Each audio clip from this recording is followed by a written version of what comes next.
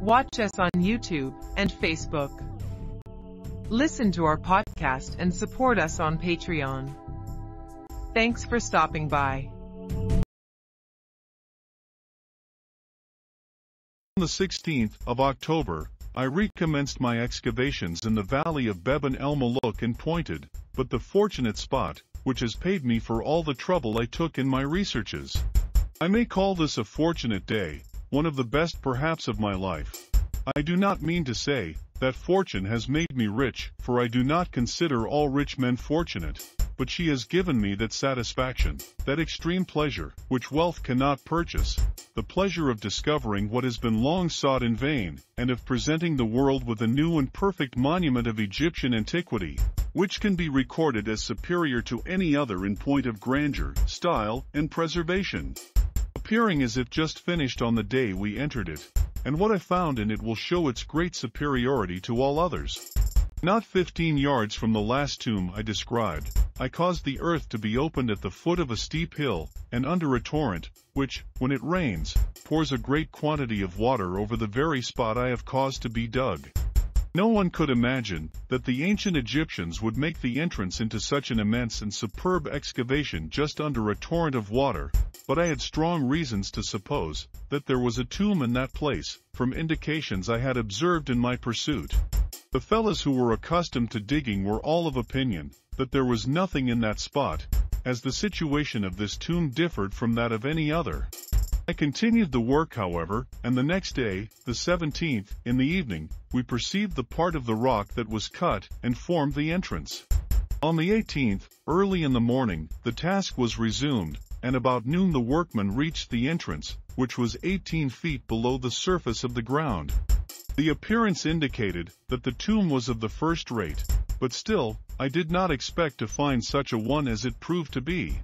The fellows advanced till they saw that it was probably a large tomb. When they protested they could go no further, the tomb was so much choked up with large stones, which they could not get out of the passage. I descended, examined the place, pointed out to them where they might dig, and in an hour there was room enough for me to enter through a passage that the earth had left under the ceiling of the first corridor, which is 36 foot 2 inches long, and 8 foot 8 inches wide, and, when cleared of the ruins, 6 foot 9 inches high. I perceived immediately by the painting on the ceiling, and by the hieroglyphics in basso relievo, which were to be seen where the earth did not reach, that this was the entrance into a large and magnificent tomb. At the end of this corridor I came to a staircase 23 foot long, and of the same breadth as the corridor. The door at the bottom is 12 foot high. From the foot of the staircase, I entered another corridor, 37 foot 3 inches long, and of the same width and height as the other, each side sculptured with hieroglyphics in basso relievo and painted. The ceiling also is finely painted, and in pretty good preservation. The more I saw, the more I was eager to see, such being the nature of man. But I was checked in my anxiety at this time, for at the end of this passage I reached a large pit, which intercepted my progress. This pit is 30 foot deep, and 14 foot by 12 foot 3 inches wide. The upper part of the pit is adorned with figures, from the wall of the passage up to the ceiling. The passages from the entrance to this pit incline downward of an angle of 18 degrees. On the opposite side of the pit facing the entrance, I perceived a small aperture 2 foot wide and 2 foot 6 inches high, and at the bottom of the wall a quantity of rubbish. A rope fastened to a piece of wood, that was laid across the passage against the projections which formed a kind of door, appears to have been used by the ancients for descending into the pit, and from the small aperture oil, the opposite side hung another, which reached the bottom, no doubt to ascend. We could perceive that the water which entered the passages from the torrents of rain ran into this pit, and the wood and rope fastened to it crumbled to dust on touching them. At the bottom of the pit were several pieces of wood, placed against the side of it, to assist the person who was to ascend by the rope into the aperture. I saw the impossibility of proceeding at the moment. Mr. Beechey, whom that day came from Luxor, entered the tomb but was also disappointed. The next day, the 19th, by means of a long beam we succeeded in sending a man up into the aperture, and having contrived to make a bridge of 2 beams, we crossed the pit. The little aperture we found to be autolyzing forced through a wall that had entirely closed the entrance, which was as large as the corridor. The Egyptians had closely shut it up, plastered the wall over, and painted it like the rest of the sides of the pit, so that but for the aperture, it would have been impossible to suppose that there was any further proceeding, and anyone would conclude that the tomb ended with the pit. The rope in the inside of the wall did not fall to dust, but remained pretty strong, the water not having reached it at all, and the wood to which it was attached was in good preservation. It was owing to this method of keeping the damp out of the inner parts of the tomb that they are so well preserved, and observed some cavities at the bottom of the well, but found nothing in them, nor any communication from the bottom to any other place. Therefore we could not doubt their being made to receive the waters from the rain, with which happens occasionally in this mountain. The valley is so much raised by the rubbish, which the water carries down from the upper path, that the entrance into these tombs has become much lower than the torrents. In consequence, the water finds its way into the tombs, some of which are entirely choked up with earth. When we had passed through the little aperture we found ourselves in a beautiful hall, 27 feet 6 inches by 25 feet 10 inches, in which were 4 pillars 3 feet square. I shall not give any description of the painting until I have described the whole of the chambers. At the end of this room, which I call the entrance hall, and opposite the aperture, is a large door, from which 3 steps lead down into a chamber with 2 pillars. This is 28 feet 2 inches by 25 feet 6 inches. The pillars are 3 feet 10 inches square. I gave it the name of the drawing room, for it is covered with figures, which though only outlined, are so fine and perfect, that you would think they had been drawn only the day before. Returning into the entrance hall, we saw on the left of the aperture a large staircase, which descended into a corridor. It is 13 feet 4 inches long, 7 feet 6 inches wide, and has 18 steps. At the bottom we entered a beautiful corridor, 36 feet 6 inches by 6 feet 11 inches. We perceived that the paintings became more perfect as we advanced farther into the interior. They retained their gloss, or a kind of varnish over the colors, which had a beautiful effect. The figures are painted on a white ground. At the end of this corridor we descended 10 steps, which I call the small stairs, into another, 17 feet 2 inches by 10 feet 5 inches. From this, we entered a small chamber, 20 feet 4 inches by 13 feet 8 inches, to which I gave the name of the Room of Beauties, for it is adorned with the most beautiful figures in basso-relievo, like all the rest, and painted. When standing in the center of this chamber, the traveler is surrounded by an assembly of Egyptian gods and goddesses. Proceeding farther, we entered a large hall, 27 feet 9 inches by 26 feet 10 inches. In this hall are 2 rows of square pillars, 3 on each side of the entrance, forming a line with the corridors. At each side of this hall is a small chamber, that on the right is 10 feet 5 inches by 8 feet 8 inches, that on the left 10 feet 5 inches by 8 feet 9.5 inches. This hall I termed the Hall of Pillars. The little room on the right, Isis room, as in it a large cow is painted, of which I shall give a description hereafter, that on the left, the Room of Mysteries, from the mysterious figures it exhibits. At the end of this hall we entered a large saloon, with an arched roof or ceiling, which is separated from the Hall of Pillars only by a step so that the two may be reckoned one. The saloon is 31 feet 10 inches by 27 feet.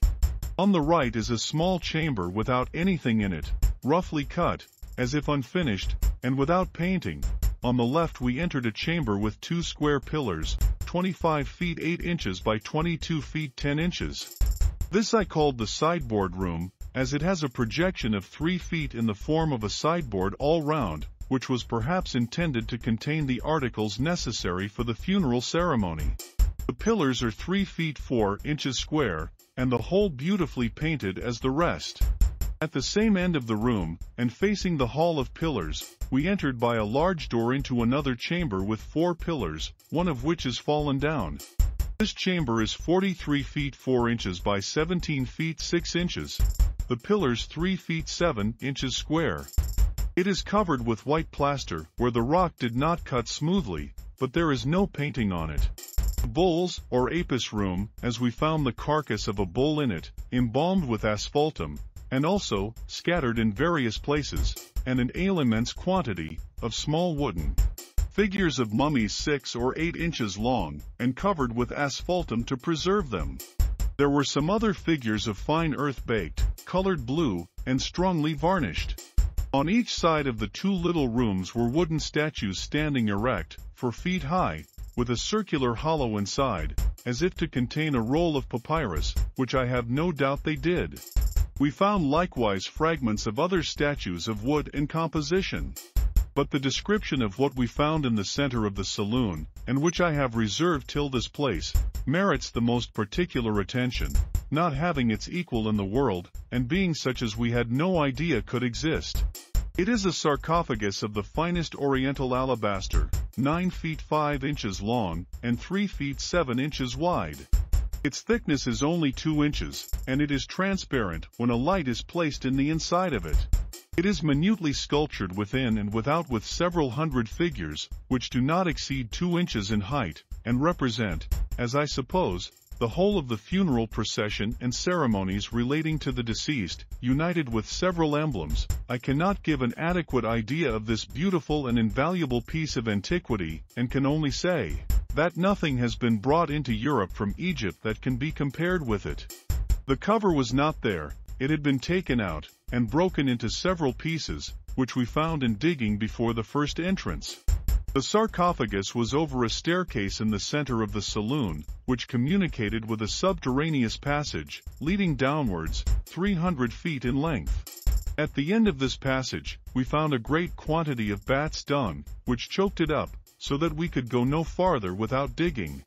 It was nearly filled up too by the falling in of the upper part.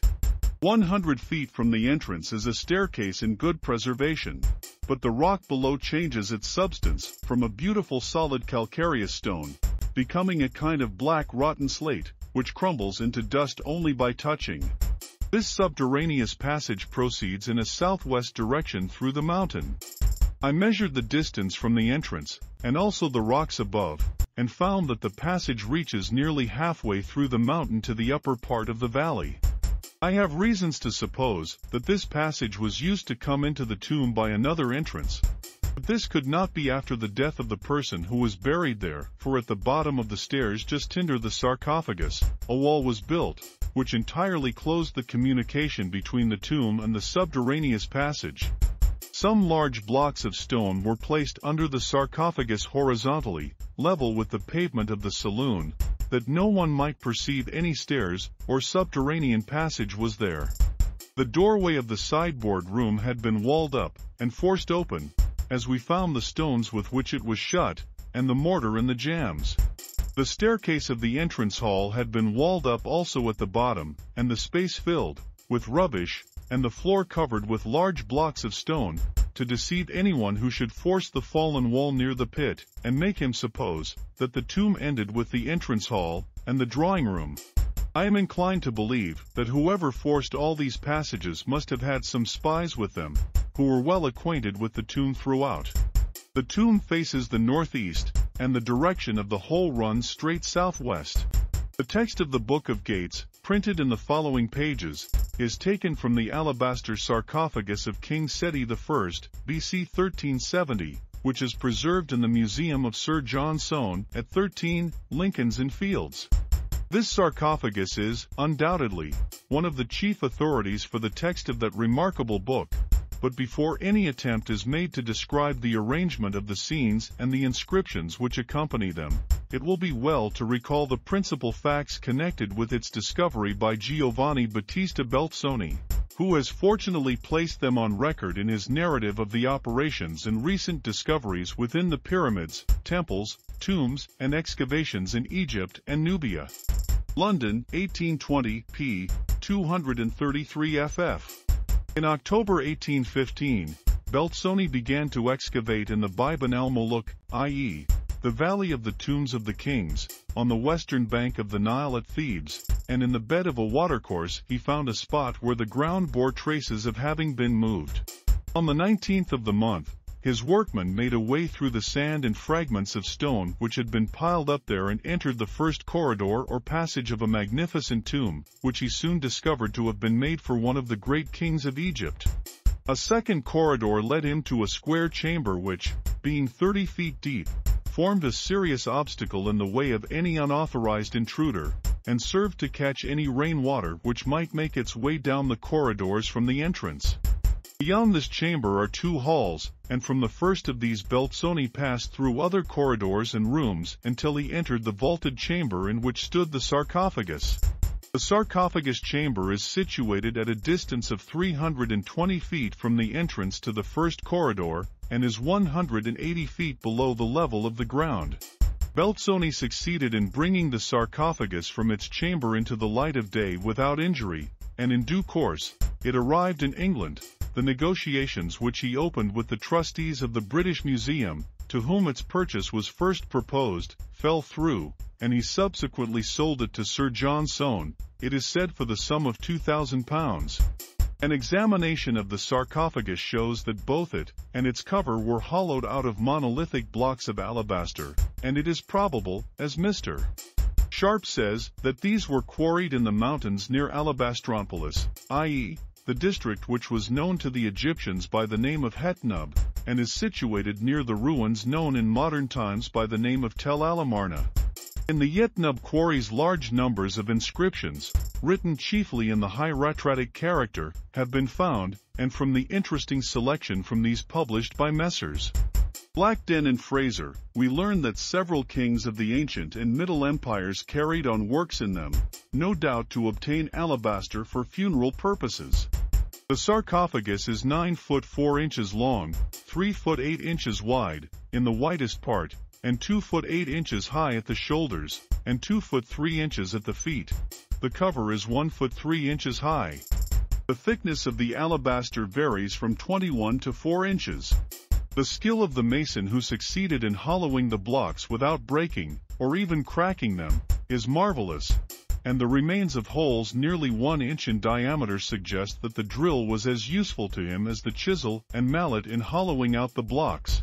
When the sarcophagus and its cover were finally shaped and polished, they were handed over to an artisan who was skilled in cutting hieroglyphics and figures of the gods, in stone, and both the insides and outsides were covered by him with inscriptions and vignettes and mythological scones which illustrated them.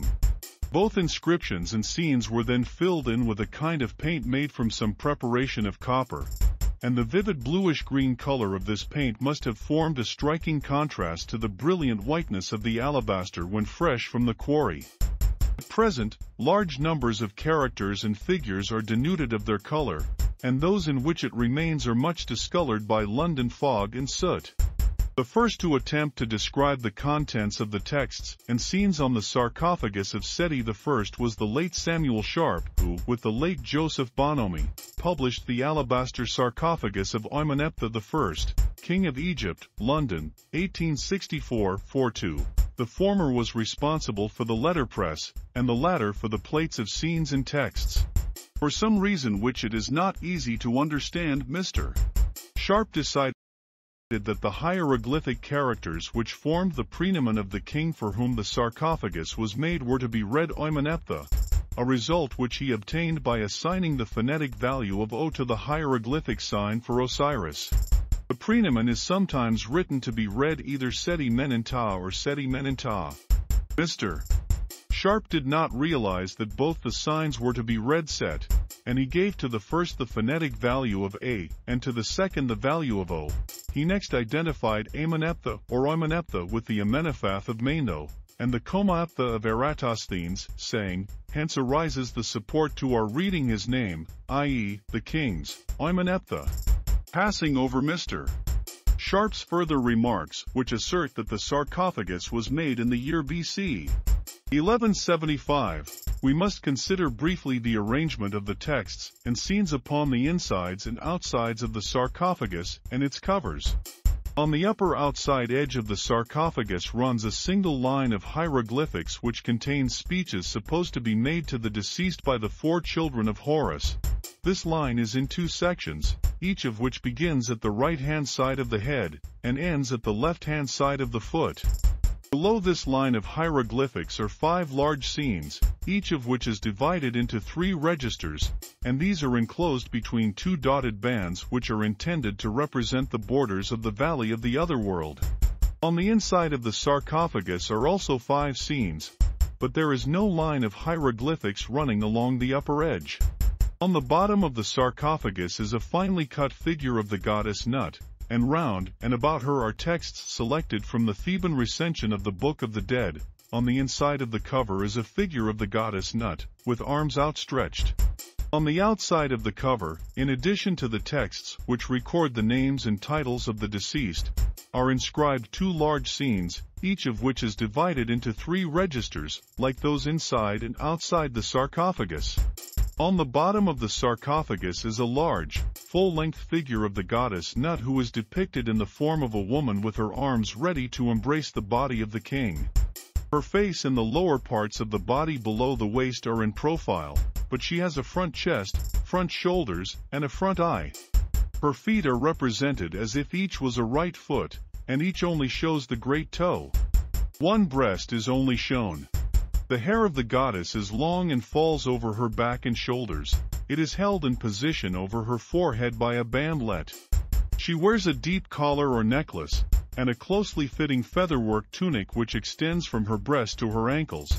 The latter is supported by 2 shoulder straps, each of which is fastened with a buckle on the shoulder. She has anklets on her legs, and bracelets on her wrists, and armlets on her arms. The inscriptions which are cut above the head, and at both sides, and under the feet of the goddess contain addresses to the king by the great gods of the sky, and extracts from the Book of the Dead. On the outside of the cover, beneath the 2 scenes and texts which occupied the upper part of it, was a horizontal line of hieroglyphics which contained 2 short speeches, the one by the goddess Nut, and the other by Thoth. The speech of Nut is a duplicate of the opening lines of that found on the bottom of the sarcophagus. The speech of Thoth is much mutilated and can have contained little except the promise to be with the king, and a repetition of the royal name and titles. On the inside of the cover were texts, many portions of which are identical, as we see from the fragments which remain, with the chapters from the Book of the Dead which are found on the bottom of the sarcophagus, and which have been transcribed. At each side of the figure of the winged goddess which was cut on the breast was a figure of the god Thoth, who is seen holding a staff surmounted by the symbol of night. When the cover was complete there were probably 4 such figures upon it, and the texts which accompanied them were, no doubt, identical with those found in chapter 161 of the Book of the Dead. We see the horizon of the west, or the mountain of the west, divided into 2 parts, and the boat of the sun is supposed to sail between them, and to enter by this passage into the Tuat. On the right hand is fixed a jackal-headed standard, and on each side of it kneels a bearded god. One god is called Tat, and is a personification of the region which is beyond the day, and the other Set, and represents the funeral mountain. On the left hand is a ram-headed standard, and on each side of it also kneels a bearded god. As before, one is called Tat, and the other Set. The ram's head has the horizontal, wavy horns, which belong to the particular species of ram that was the symbol of the god Khnemu. This animal disappeared from Egypt before the 12th dynasty, but the tradition of him remained. In the middle of the scene sails the boat of the sun. The god is symbolized by a beetle within a disc, which is enveloped in the folds of a serpent having its tail in its mouth. In the bow stands the god of divine intelligence, whose name is Sa, and in the stern, near the 2 paddles, stands Hika, i.e., the personification of the word of power, or magical utterance. The god who usually accompanies Sa is Hu. On the right of the boat stand 12 gods, who are called gods of the mountain. On the left of the boat stand 12 gods, who are called gods of Setamentet. The boat of Ra, having passed between the 2 halves of the horizon of the west, now approaches a gateway, the door of which is closed before him. The door of the 2nd division of the Tuat is different from the doors of the other divisions, for it consists of a single leaf which turns upon a pivot working in holes in the top and bottom of the framework of the door. This door is guarded by a serpent called Set, which stands upon its tail. In the center of the scene, we see the boat of Ra being towed along by 4 gods standing, each of whom grasps the tow line with both hands. The god is now in the form of a ram-headed man, who holds the scepter in his right hand, and has the solar disk above his horns. He stands within a shrine which is enveloped in the voluminous folds of the serpent Mehen. A serpent also stands on his tail before him. In front of the shrine stands Sa, and behind it Heikau. The gods who tow the boat are called Tueu. Sun's boat is met in this section by a company of 13 gods, who are under the direction of a god who holds a staff in his hand. The names of the first 7 gods are Nepame Nenha, Ba, Haru, Biha, A, Knimu, and Set-Shet. The third has the head of a ram, and the fourth that of a hawk. The last 6 gods are described as gods who are in the entrances. The god who bears the staff has no name. On the right of the boat are 24 gods, the first 12 of whom are described as those who are at peace, the worshippers of Ra, and the second 12 as the righteous who are in the Tuat. On the left side of the boat of Ra is the god Tem, who is depicted in the form of an aged man, leaning heavily on a stick which he grasps in his right hand. For male beings who are lying prostrate on their backs. 20 male beings, with their backs bowed, and their arms tied together at their elbows behind their backs. The inert, and the 20 is the apostates of the hall of Ra, who have blasphemed Ra upon the earth, who have invoked evils upon him that is in the egg, who have thrust aside the right, and have spoken words against Kuti. The boat of the sun has passed through the second division of the Tuat, and arrives at the gateway which leads to the third division. This gateway is unlike the first, which has already been described, for its opening is protected by an outwork, similar to that which protects the door of a fortified building. The outwork is guarded by 9 gods, in the form of mummies, who are described as the second company of the gods, and in this wall, which completely divides the second division from the third, is an opening, which leads to a corridor that runs between 2 walls, the tops of which are protected by rows of pointed stakes. At the entrance to the corridor stands a god, in mummied form, called Amoa, and at the exit is a similar god called Sekabesnefunan. Each is said to extend his arms and hands to Ra. At each side of the angle, near the entrance to the corridor, is a serpent, who ejects flames from his mouth. The flame from the one sweeps along the corridor, at the end of which it is met by the flame from the other serpent which sweeps along the inside of the inner wall. The flames of these serpents are said to be for Ra. The gateway leading to the third division is called Septet Wawawa, and the door thereof, which opens inwards, is guarded by the serpent standing on his tail, who is called Akabai and faces outwards. Along the middle of the third division, we see the boat of the sun being drawn along by 4 gods, as before. The god Ra stands in a shrine, similar to that already described, and his companions are Sa and Heikau. The rope by which the boat is towed along is fastened to the 2 ends of a very remarkable object, in the form of a long beam, each end of which terminates in a bull's head. And from the fact that the 4 gods who tow the boat are seen again at the other end of the beam-like object, with the towing rope in their hands, it is clear that the boat of Ra, and the god himself, were believed to pass through it, from one end to the other. The object is supported on the shoulders of 8 gods, in mummied form, who are called bearers of the gods. At each end, immediately behind the bull's head, stands a bull, and at intervals 7 gods, who are called the gods who are within, are seated upon it. At the end of this division stand 4 mummied forms, with their elbows projecting, and their hands crossed on their breasts. On the right-hand side of this division of the Tuat, the boat of the sun passes 12 shrines, each of which has its doors thrown wide open, and so permits us to see a god in mummied form standing inside it. These gods are described as the holy gods who are in the Tuat. Along the front of the 12 shrines stretches an enormous serpent, the duty of which is to protect those who stand in them. Beyond the shrines is a long basin or lake of boiling water, with rounded ends, in which stand up to their waists 12 mummied gods, with black heads, who either have white bodies or are arrayed in white apparel. In front of each god grows a large ear of wheat. These gods are described as the gods in the boiling lake. On the left of the path along which the boat of Ra passes in this division of the Tuat are 2 groups of beings. In the first of these we see the god Tem, in the form of an aged man, with bent shoulders, leaning upon a staff. Coiled up before him in voluminous folds, with its head flat upon the ground, is the monster serpent Apep. Behind Apep stand 9 men, with their arms hanging by their sides. These are called the Chacha who repulse Apipi. In the second group is Tem, in a similar attitude, and before he stands 9 gods, each holding the symbol of life in the right hand, and the scepter in the left. The 9 gods are called Nebukert, i.e., Lords of Destinies. The boat of the sun has passed through the 3rd division of the Tuat, arrives at the gateway which leads to the 4th division. This gateway is like that which admitted the god into the 3rd division, and its outwork is guarded by 9 gods, in the form of mummies, who are described as the 3rd company of the gods of the great god who are within. At the entrance to the corridor which runs between the 2 walls is a god in a mummied form called Enwerkata, and at the exit is a similar god called Sidata. Each god has a uraeus over his brow, and each is said to extend his arms and hands to Ra.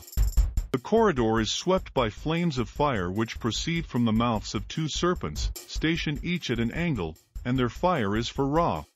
The gateway of the 4th division is called Netesh-Chifa. The monster serpent which stands on his tail and guards the gateway is called Chetbai. In the middle of this division, we see the boat of Ra being towed on its way by 4 gods of the Tuat. The god is in the same form as before and stands in a shrine enveloped by Mehen. Sa stands in the bows, and Hika at the stern. The boat advances to a long, low building with a heavy cornice, which contains 9 small shrines or chapels. In each of these is a god in mummied form lying on his back. The 9 gods are described as the gods who follow Osiris, who are in their abodes, literally, holes. Immediately in front of the 9 shrines are 2 groups, each containing 6 women, who stand upon a slope, one half of which appears to be land and the other half water. These women are called the hour goddesses which are in the Tuat. Each group is separated from the other by a monster serpent of many folds called Hiret, and of him, it is said that he spawns 12 serpents to be devoured by the hours. On the right hand of the path of the boat of the sun in the 4th division, we see 12 gods, bearded and standing upright, who are called the gods who carry along with their doubles. 12 jackal-headed gods, who stand around the lake of life, who is called the jackals in the lake of life. 10 uraei, which stand around the lake of the uraei, and are called the living uraei. On the left of the path of the boat of the sun through the 4th division we see the god Osiris, in mummied form, and wearing on his head the crown of the south, standing on a serpent, and partially covered by the earth of a mountain. His head only is above the ground, and he stands in a naos with a vaulted dome. His name or title, Kentamenti, is written by his side. Before the shrine is a flame goddess in the form of a uraeus, and behind her are 12 gods, who stand in front of Heruor, or Horus the Aged, the Heriris of the later Greek writers. Heruor is in the form of a hawk-headed man, who leans on a staff. Behind the shrine which contains Osiris stands 12 gods, who are described as the gods who are behind the shrine. Behind, or by the side of these, are 4 pits or hollows in the ground, by the side of each of which stands a god, with his body bent forward in adoration before a bearded god, who holds the symbol of life in the right hand and a scepter in the left. The 4 gods are called masters of their pits, and their lord is called the master of earths. The boat of the sun has passed through the 4th division of the Tuat, and arrives at the gateway which leads to the 5th division. This gateway is similar to that which guards the 4th division, and is guarded by 9 gods, who are described as the 4th company. At the entrance to the corridor and its exit stands a jackal-headed god, the former being called Ah, and the latter Tekmi. Each is said to extend his arms and hands to Ra. The corridor is swept by flames of fire, as before. The gateway is called Eret. The monster serpent which stands on his tail and guards the gateway is called Tika Ra. In the middle of this division, we see the boat of Ra being towed on its way by 4 gods of the Tuat. The god is in the same form as before and stands in a shrine enveloped by Mehen. Sa stands in the bows, and Hika at the stern. In front of those who tow the boat are 9 shrouded gods, with projecting elbows, Each of these holds in his hands a part of the body of a long, slender serpent, and the group is called those who hold a nuchi. In front of these are 12 bearded beings, who are advancing towards a god, who is styled, the god, of his angle. The 12 gods are described as Baya Reth Amotuat, i.e., the souls of the men who are in the Tuat. On the right hand of the path of Ra in the 5th division of the Tuat are 1. 12 male beings bowing in adoration. They are described as those who make adorations in the Tuat. 2. 12 male beings who bear in their hands a cord for measuring plots of ground and estates. These are called holders of the cord in the Tuat. For gods, standing upright, each holding the symbol of life in his right hand, and a scepter in the left. To the 4 bearded gods on the left of the path of the boat of Ra are 1. A hawk-headed god, leaning upon a staff. He is called Horus. 2. 4 groups, each group containing 4 men. The first is Reth, the second is Amu, the third is Nihisu, and the fourth is Themhu. The Reth are Egyptians, the Amu are dwellers in the deserts to the east and northeast of Egypt, the Nihisu are the black races and Negroes, and the Themhu is the fair-skinned Libyans. 3. 12 bearded beings, each of whom grasps with both hands the body of a long serpent. These are called the holders of the period in Ament. 4. 8 bearded gods, who are called the sovereign chiefs of the Tuat. The boat of Ra having passed through the 5th division of the Tuat arrives at the gateway which leads to the 6th division. The gateway is guarded by 12 bearded mummy forms, who are described as the gods and goddesses who are in this pylon, and it is called Netaha. The gate which admits to the 6th division resembles those already described. At the entrance to the corridor and its exit stands a bearded mummied form, the former being called Mob, and the latter Shada about. These names mean right, or true, of heart and hidden of heart respectively, and each is said to extend his hands and arms to Ra. The corridor is swept by flames. Between the gate which leads into the 6th division and the division itself, we find inserted a remarkable scene, which may be thus described. In the upper part, from one side to another, a line is drawn, which is intended to represent the roof of the shrine or canopy in which the god is seated, and on it rests a row of kakaru, i.e., spearhead ornaments. From the inside of the roof hang, upside down, 4 heads of some kind of horned animal. These are called hahayu and are supposed to be heads of gazelle or oxen. In the space between the spearhead ornaments and the side of the Tuat is written words is tolerably clear, i.e., Osiris, governor of the Tuat, but the signification of the last signs is doubtful. M. Lefebvre translates the inscription, Osiris, master of Hades, earth, and Tannin. Osiris, who wears the double crown of the south and north, and holds in his right hand the symbol of life, and in his left a scepter, is seated on a chair of state, which is set on the top of a platform with 9 steps. On each step stands a god, and the 9 gods are described as the company which is with Sar, i.e. Osiris. On the topmost step is a balance, in which the actions of the deceased are weighed. The beam of the balance is supported either by the deceased or by a stand which is made in the form of a bearded mummy. One pan of the balance contains some rectangular objects, and the other a figure of the bird which is symbolic of evil and wickedness. Behind the balance is a boat, which is sailing away from the presence of Osiris. In it is a pig being driven along by a dog-headed ape that flourishes a stick. In the top left-hand corner is a figure of Anubis, jackal-headed, and under the floor of the platform on which Osiris is seated are figures of the enemy of Sar, or Osiris. From the variant of this scene which is found on the sarcophagus of Cherad, Paris, as well as from the sarcophagus of Seti I, we may see that the pig in the boat is called Amma, i.e., eater of the arm, and the boat is piloted by a second ape which stands in the bows. On the Paris monument, we see a man wielding a hatchet in a threatening manner and standing near the scales, probably with the view of destroying the deceased if the judgment of Osiris proves adverse to him. The upper part of the space between the roof and the platform on which Osiris sits is occupied by 2 short inscriptions, which are full of difficulty.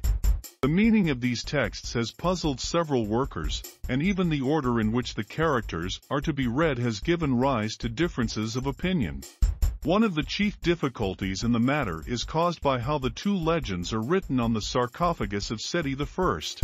Looking at the hieroglyphics as they stand, they seem to form one continuous inscription, but if we examine the scene as it appears in the tomb of Ramesses II, we see that we must divide them as above. For purposes of comparison, the versions of the texts from the tomb of Ramesses VI, as given by Champollion, Monuments, PL 252, are given. It will be noted that a part of the line immediately over the head of Osiris, given in different places in the latter scene, is immediately in front of the double crown of Osiris, and is immediately in front of the scepter of the god. The pylon which gives access to the sixth division of the Tuat has already been described. The monster serpent which stands on his tail and guards the gateway is called Set Mod F. The scenes and texts which illustrate the sixth division of the Tuat cannot be obtained in a complete state from the sarcophagus of Seti I, and recourse must, therefore, be had to other documents.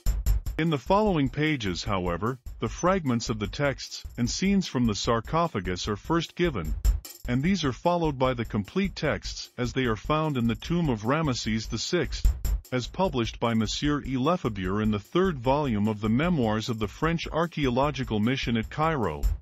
The fragmentary texts and scenes from the sarcophagus of Seti I may be thus described. In the middle register are 1. Two of the four gods of the Tuat whose duty it is to tow along the boat of the sun through this division. 2. The god Tem in the form of an aged man, with bent shoulders, and leaning on a staff. 3. The jackal-headed standard called Ra, to which are tied two enemies, who probably represent the damned. 4. The two Uchats, which appear to be keeping watch on the enemies. 5. The jackal-headed standard called Tem, with two enemies tied to it. 6. A mummied form, with projecting elbows, called a Fat. 7. The jackal-headed standard called Keeper, with two enemies tied to it. 8. A mummied form, with projecting elbows, called Ormet. 9. The jackal-headed standard called Shu, with two enemies tied to it. 10.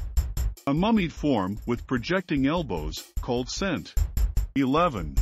The jackal-headed standard called Seb, with two enemies tied to it. 12. A mummied form, with projecting elbows, called Akasa. 13. The jackal-headed standard called Sar. 14. A mummied form, with projecting elbows, called Akur. 15.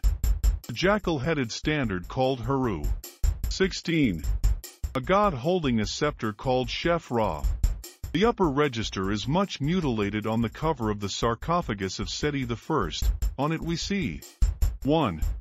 5 upright male figures, each of whom holds a large loaf of bread, with both hands on his head.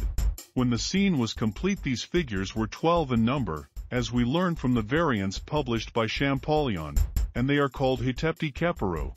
2.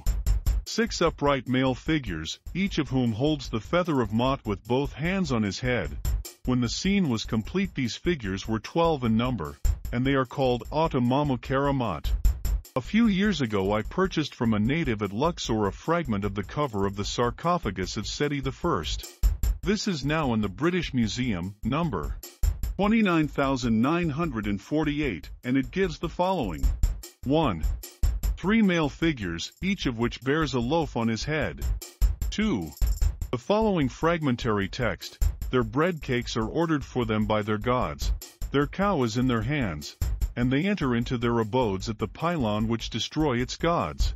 The god Sar says unto them, Your bread shall be to you from that which comes forth from your mouths, Hetepti Kepero. In the lower register are 1. 5 male figures, who are tending very large ears of corn. When the scene was complete, these figures were 12 in number, and they were called those who work about the plants of grain in the fields of the Tuat. 2.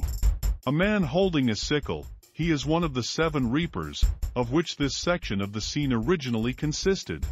In the upper register are 12 gods, each of whom stands upright, and has the feather of Mot on his head, and 12 gods, each of whom stands upright, and has a large loaf on his head. These gods are described as Mati gods bearing Mot, and the Hitepsha gods bearing provisions. In the lower register are the figures of 12 men, each of whom tends a monster ear of corn, or a tree, under the superintendence of a god who leans on a staff, and a group of reapers, each holding a sickle. 3 headless figures kneeling, with their arms tied behind their backs. These represent the enemies of Osiris. Behind these stands a fierce cat-headed, or lynx-headed, god, who holds a huge pointed stake in one hand, and flourishes a large knife in the other. 3 foes of Osiris lying on their backs. Around the right arm of each a rope is tied, and the other ends of the 3 ropes are in the hands of a god called Anku. 3 bearded, human-faced hawks, wearing on their heads the double crown of the south and north. The first is called Satathanan, the name of the second is Wanting, and the third is called Mam, or Mot. A huge serpent, which bears on its back a god in a sitting posture. The god is called Afutem, and the remains of the text which refers to him say that he shoots forth his flame at those who rebel against Osiris, and that he eats the souls of the enemies of the god. In the lower register are the god Heru-Herkantef, seated on a throne, as his name implies. He is hawk-headed, and wears the solar disk encircled by a serpent. In his right hand is the symbol of life, and in his left a scepter. The other forms of his name are unknown. Stars are personified by gods, 12 in number, who stand each with a star on his head. Their names are Auerkurt, Kekert, Nebkurta, Tuwadi, Hayat, Haiku, Emidae, Tisere, Emae, Semnesef, Tezemem-Motef, Seekertapu. 12 goddesses of the hours, face to the right, having each a star on her head. Their names are Hekanutheth, Net-En, Net-Net, Tuatheth, Amenteterman. One name erased. Aneth, Oneth, Tate, Eretku, Eretaru, Uatestes. In front of the hours is an enormous crocodile called Absha-Amtuat, which is described as Osiris, the Eye of Ra. The crocodile stands upon a long funeral mound, out of the end of which, immediately under the head of the animal, appears a bearded human head, i.e., the head of Osiris. The scene that illustrates the 8th division of the Tuat, which is passed through by the sun god during the 8th hour of the night, is introduced by 4 lines of text. In the middle register are 1. The boat of the sun, in which the god stands under a canopy formed by the body of the serpent Mehen, being towed along by 9 gods. 2. 9 large objects somewhat in the form of the hieroglyphic Shems, which has the meaning of follower or servant. Unlike this sign, however, each of the 9 objects is provided with a huge knife, and from the curved end of each is suspended a human head. M. Maspero is undoubtedly correct in describing these as the servants of the god. The names of the 9 servants are 1. Hitepta, 2. Amen, 3. Sashitabayu, 4. Sekan Kaibet, 5. Neberchur, 6. Menu, 7. Mathanu, 8. Metrui, 9. Perimu, 3. Aram, having the solar disk between his horns, and the symbol of linen bandages in front of him. He is an image of Tathanan, of whom he is the first form. 4. Aram, having the crown of the south between his horns, and the symbol of linen bandages in front of him. He is an image of Tathanan, of whom he is the second form. 5. Aram, having the crown of the north between his horns, and the symbol of linen bandages in front of him. He is an image of Tathanan, of whom he is the third form. 6. Aram, having the solar disk and a pair of plumes above his horns, and the symbol of linen bandages in front of him. He is an image of Tathanan, of whom he is the fourth form. In the upper register are 5 circles of the Tuat, and a door, which may be thus described. 1. This circle, which is called Sashita, is entered through a door with the name of Tez-Neb-Tirer, and in it are seated 1. The image of Tem, wearing the white crown. 2. The image of Khepera. 3. The image of Shu. Each of these is seated upon an instrument for weaving. 2. This circle, which is called Tuat, is entered through a door with the name of Tez Aha Tathanan, and in it are seated 1. The image of Tefnet. 2. The image of Seb. 3. The image of Nut. Each of these is seated upon an instrument for weaving. 3. This circle, which is called as Netaru, is entered through a door with the name of Tezakem Bayu, and in it are seated 1. The image of Osiris. 2. The image of Isis. 3. The image of Horus, hawk-headed. Each of these is seated as before.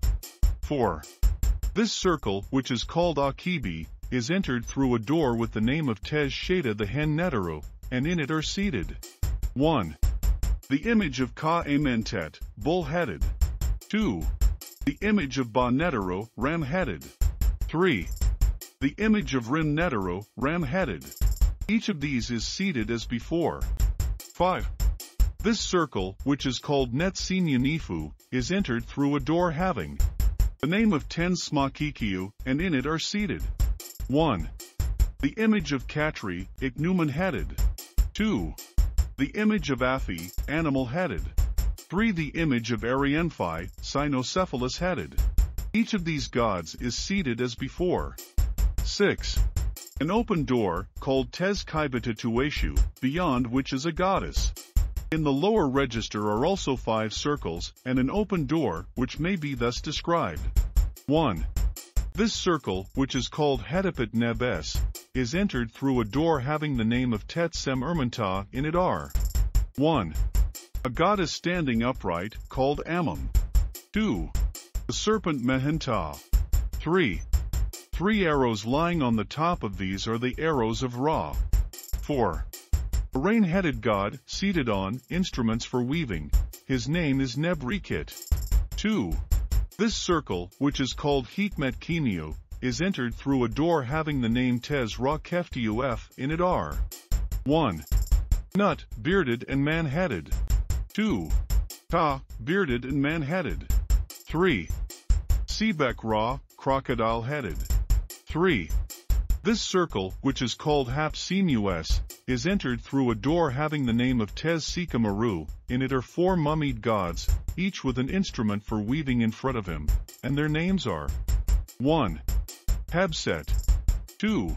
Senkit. 3. Tebet. 4. Temtet.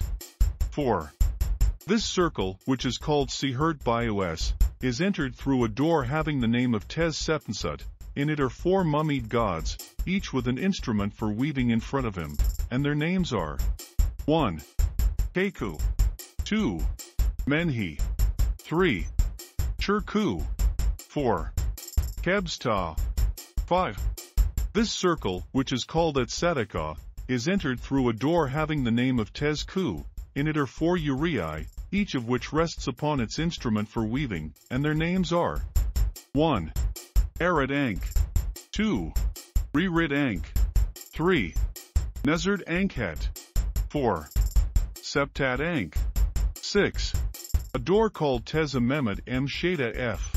Beyond it is a figure of the god Nu, who appears to be over the chamber of destruction.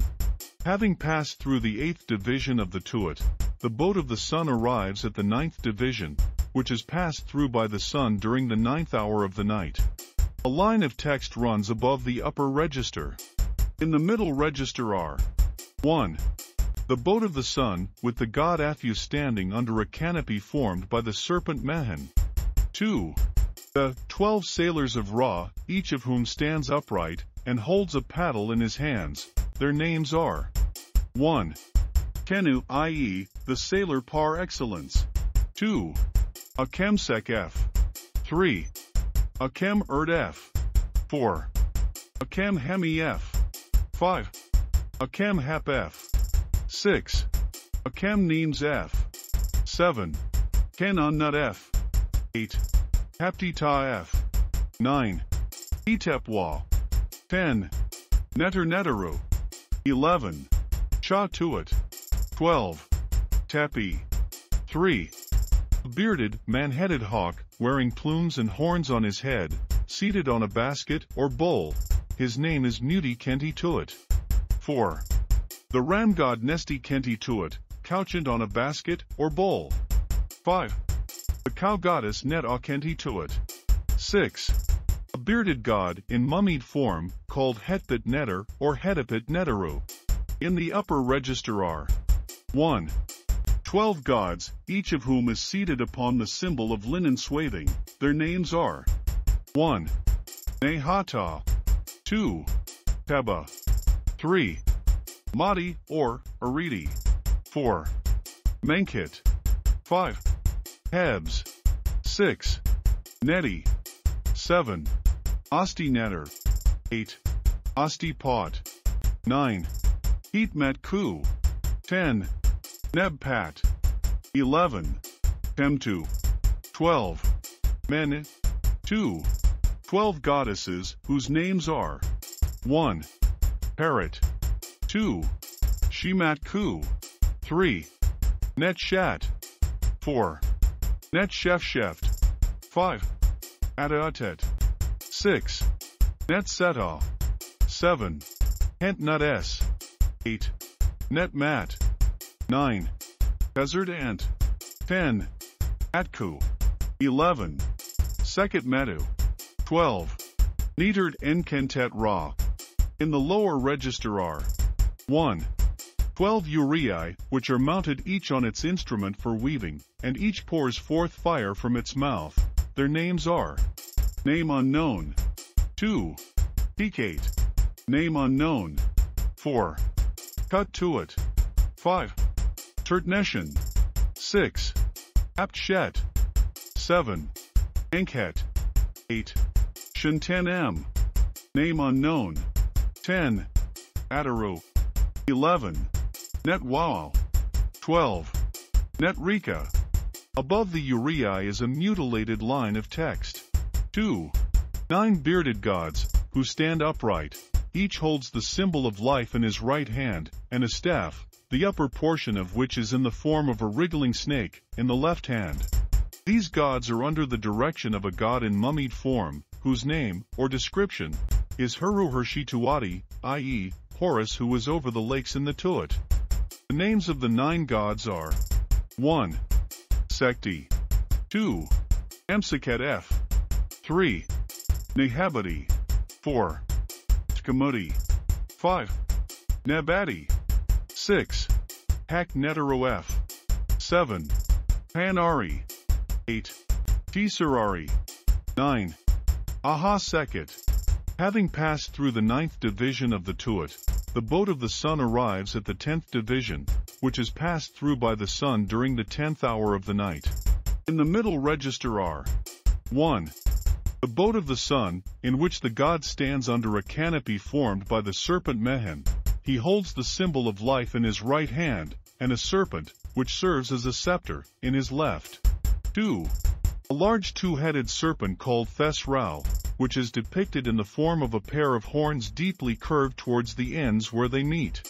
The head which faces to the right has on it a white crown, and is directly opposite to the face of a goddess, who also wears a white crown, and is called Hert Ermant, and the head which faces the left has on it a red crown, and is directly opposite to the face of a goddess, who also wears a red crown, and is called Shemerti, i.e., she of the 2 bows. The serpent is provided with 2 pairs of legs. One pair is turned to the right, and the other to the left. Within the curve is a large hawk, which bears the name of Heru-Kenti. 3. A boat, wherein lies at full length the serpent Enkta. 4. For male figures, each of which has a disc in place of a head, each grasps in his right hand an arrow, with a spear-shaped head, which rests on his shoulder, and is pointed downwards. Their names are 1. Tepthra. 2. Shisera. 3. Taimau. 4. Utu. 5. For bearded, human-headed figures, each of which has in his right hand a short spear, which rests on his shoulder, and is pointed upwards, their names are 1. Satu. 2. Ertau. 3. Kisfu. 4. Sikenu. 6. For bearded, human-headed figures, each grasping with both hands a bow, which he holds above his knees, their names are 1. Peti, 2. Shamurthi, 3. Visu, 4. Ka. Over the upper register runs a line of text, and in the upper register are 1. The god Punki, who holds an ankh in his right hand, and a scepter in his left. 2. A beetle, called Keeper Ankh, apparently pushing along a zone of sand, or perhaps entering the horizon. 2 serpents, standing on their tails, which cross each other near their tips. Their heads and necks are bent at right angles to their bodies, and in the space between them rests a disc. The serpents are called Menenui. To the right is a youthful goddess wearing a white crown, and to the left is a similar goddess wearing a red crown, each holding the index finger of one hand to her mouth, after the manner of children, and each is depicted in the act of sitting, but lacks a seat or throne. An axe, symbol of God, standing on the handle end, with a disc resting on the side edge of the head. On the left is a goddess who is steadying the axe with her left hand, and on the right is a goddess who is steadying the disc with her right hand. The names of the goddesses are Nethith and Kanat, respectively. Each goddess is depicted in the act of sitting, but lacks a seat or throne. 5. 8 goddesses, who stand upright, and hold an ankh in their right hands, and a scepter in their left. They face the 8th god, whose tail is stiffened out under him in such a manner as to form a seat for him, and who holds the Uchit, or eye of the sun, on his 2 hands. The first 4 of the goddesses have each the head of a lioness and are called 1. Sekhet, 2. Menkert, 3. Hunthuth, 4. Usrit. The remaining 4 have the heads of women, and have the names of 1. Amt Neteroes, 2. Erid Tathath, 3. Ahat, 4. Amath Erman. The name of the 8th god is Alf Erman Mod 6. 8 gods, each of the first 7 of whom holds an ankh in his right hand, and scepter in his left. Their names are 1. Armenui, who has the double object in the place of a head. 2. Nebuket, jackal-headed. 3. Amenku, hawk-headed. 4. Urshadatawi, man-headed. 5. Semhuru, man-headed. 6. Amenhuru, man-headed. 7. Kentastef, man-headed. 8. Kentmentef, a god in mummied form, like Osiris, who wears a white crown and grasps a scepter with both hands, which project from his bandages. In the lower register are 1. The god Horus, hawk-headed and wearing a disc, leaning on a staff. 2. 5 lakes of water, in each of which is submerged a male form.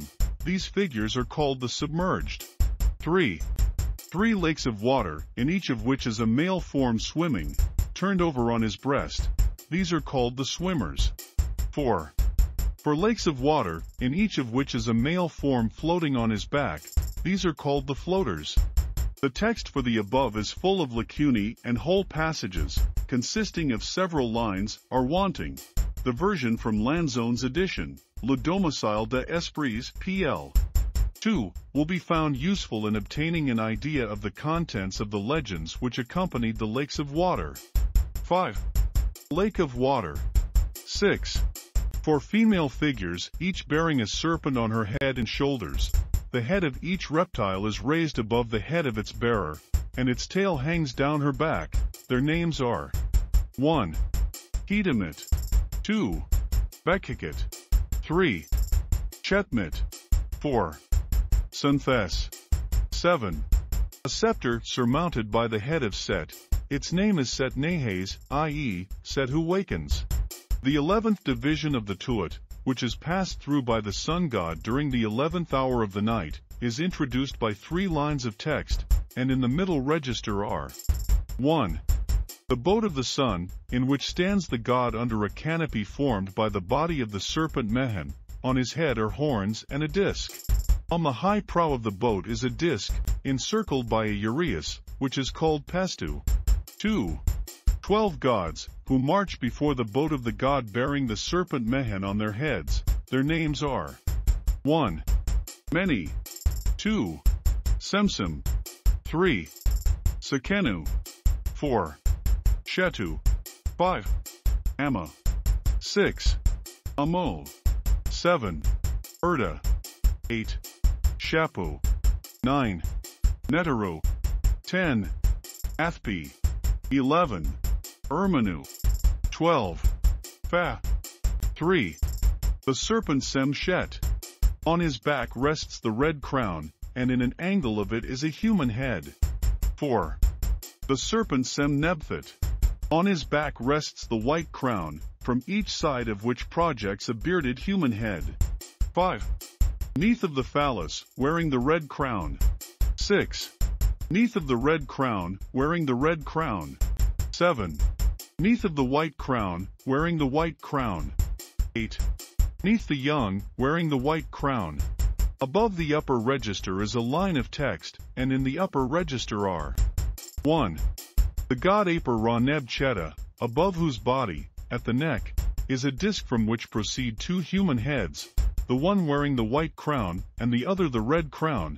In his right hand he holds the scepter, and in the left the emblem of life. 2. A huge serpent, with 2 pairs of human feet and legs, and a pair of large wings. By its side stands a god with a disc upon his head, and on each side of his head is an uchet. His hands are stretched out at right angles to his body, and each hand touches the end of one of the serpent's wings. An untranslated word may form the name of the winged serpent. 3. A serpent, with a mummied god seated on his back.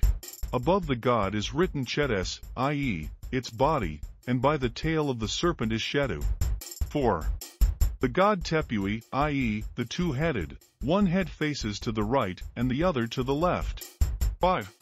The god Knem Renit, ram-headed, holding a scepter in his right hand and Ankh in his left. 6. The god Nurta, with both hands raised in adoration. 7. The god Ahoefm Kanef, who has 2 snakes' heads in the place of a human head, his hands and arms are concealed. 8. The god Aptaui, his hands and arms are concealed. 9. The god Merexahoef, in form similar to the preceding. 10. The god Onahoef, in similar form. 11. The god Reset Afu, in similar form. 12. The god Tuahuru, in similar form. 13. The god Ma. 14. The god Masekti. 15. The god Hepa. 16. A goddess, seated on the backs of 2 serpents, which lie side by side, and appear to issue from her feet. Her left hand grasps the body of one serpent, and her right is held up before her face. Her name is Net Ankio. In front of her are 3 other goddesses, who are similarly seated. Their names are Netku, Nerd Abwi, and Merant Netero. In the lower register are 1. Horus, hawk-headed and wearing a disc, leaning with his right shoulder upon a long staff, and holding in his left hand a boomerang, one end of which is in the form of a serpent's head. 2. A huge serpent, called the Everlasting Set, standing upon his tail. 3. A large pit, with a vaulted roof, filled with fire, wherein the enemies of Ra are being consumed. The name of the pit is Hatet Ketets, and is presided over by a goddess with the head of a lioness, who holds in her hands a large knife, and pours fire into it from her mouth. 4. A smaller pit, with a vaulted roof, filled with fire, wherein the enemies are being consumed. The name of the pit is Hatet Hantues, and it is presided over by a goddess with a human head, who holds in her hands a large knife, and pours fire into it from her mouth. 5. A pit similar to the above, wherein the souls are being consumed. The name of the pit is Hat Nikanet, and it is presided over by a goddess as in number 4. 6. A similar pit, wherein the shades, or shadows, are being consumed. The name of the pit is Hat Nematset, and it is presided over by a goddess as in number 4. 7. A similar pit, wherein the heads, are being consumed. The name of the pit is Hatsephues, and it is presided over by a goddess as in number 4. 8. A very large pit, with a vaulted roof, filled with fire, in which are immersed, head downwards, for male figures. The name of this pit is Antsekitu, the valley of those who are turned upside down. 9. For goddesses, each one with the sign for eastern desert on her head, their names are 1. Pesai, 2. Rikit, 3. Hershaues, 4. Sate, 10. The god Her-U-2F, holding a scepter in his left hand, and the sign of life, an Ankh, in his right. The 12th division of the Tuat, which is passed through by the sun god during the 12th hour of the night, is introduced by 3 lines of text, and above the whole scene is a line of hieroglyphics. In the middle register are 1. The boat of the sun, in which stands the god under a canopy formed by the body of the serpent Mehen. On his head are horns and a disc. In the forepart of the boat is the beetle of Khepra, i.e., Khepra, which takes the place of the solar disk that rested on the prow of the boat in the 11th hour. 2. 12 gods, who are occupied in towing along the boat of the sun, each with his head turned behind him and looking at the boat. Their names are 1. Peru, 2. Shemsu, 3. Fina, 4. Bek, 5. Oankuf, 6. Sebahuef, 7. Aharer, 8. Emqui, 9. Nebamek, 10. Seki, 11. Haknikmu, 12. 3. The monster serpent Ka-M Ankh-Neteru, 4. 12 goddesses, who are occupied in towing the boat of the sun through the body of the serpent Ka-M Ankh-Neteru. Each has her head turned behind her, and is looking at the boat. Their names are 1. Stat, 2. Karawachet, 3. Kaith, 4. Spert Neteres, 5. Nedamt, 6.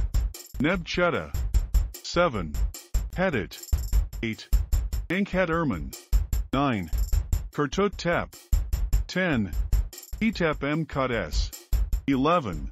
Bet Neteres, 12. Tsarapt. In the upper register are 1. 12 goddesses, each of whom stands upright, and bears on her shoulders a serpent which belches forth fire from its mouth. Their names are 1. Nifert Cow, 2. Kathudin Ra, 3. Netseshesh Ta, 4. Nerfert Her Tept, 5. Suachet 8 Bui Pet, 6. Hat M Tawies, 7. Cat M Sipues, 8. Seket M Kues, 9. Hot M Sipues, 10. Kathankf, 11. Herd M App, 12. Ed R M Wa Apt, 2. 12 gods, each of whom stands upright, and has both hands raised in adoration before him. Their names are 1. Nebank, 2. Hai, 3. Neba, 4. Nebtuat, 5. Nechemub, 6. Ham, 7. Waab, 8. Hanu, 9. Sensat, 10. Mateponeteru, 11. Festeponeteru, 12. Hikanu. In the lower register are 1. The god Nu, holding the scepter and Ankh in his left and right hand respectively. 2. The goddess Nut, holding the scepter and Ankh. 3. The god Hahu, holding the scepter and Ankh. 4. The goddess Hehut, holding the scepter and Ankh. 5. The god Tibai, man-headed, and holding an oar, or paddle. 6. The god Kashafshef, man-headed and holding a paddle. 7. The god Nawi, crocodile-headed, and holding a paddle. 8. The god Nai, with the heads of 2 birds, and holding a paddle. 9. The deity Nesmakef, in the form of a serpent, which pours forth fire from its mouth. 10. The god Nebaku, man-headed, and holding a paddle. 11. The god Kenti-Thathef, man-headed, and holding a paddle. 12. The god Ahab, man-headed, and holding a paddle. 13. The god Tuati, man-headed, and holding a paddle. 14 to 23. 10 gods, each with his hands raised in adoration. Their names are Tezku, Themari, Akibu, Sekenu, Ermanu, Kenu Erman, Bone, Kuri, Athep, Aimneter. 24. The end of the Tuat, which is represented by a semicircular wall or border formed of earth and stones, or perhaps granite. At the middle point of this border is the disk of the sun which is about to rise on this world, and joined to it is the head of the image of Shu, with his arms stretched out along the rounded border of the Tuat. Above his head is the beetle, symbol of keeper, who has emerged from the boat of the sun god, and below is the image of Auf, that is to say, the body of the night sun god, which has been cast away. Watch us on YouTube and Facebook at The Strange, Bizarre, Unusual, I Like It. Listen to our podcast on any of these platforms: Anchor, Breaker, Google Podcasts, Overcast, Pocket Casts, RadioPublic, Spotify. Support us on Patreon. Thanks for stopping by.